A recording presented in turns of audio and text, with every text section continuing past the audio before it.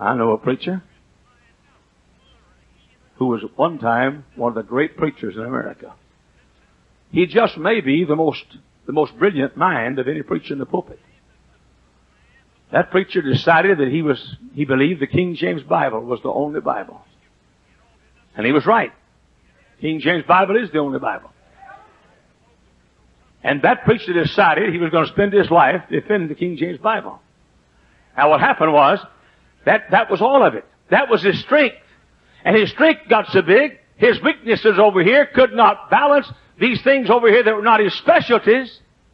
And he has spent his life on the King James Bible, so he divorced his first wife and married again, divorced his second wife and married again, and fell. Listen to me. He fell not toward his weakness, he fell toward his strength.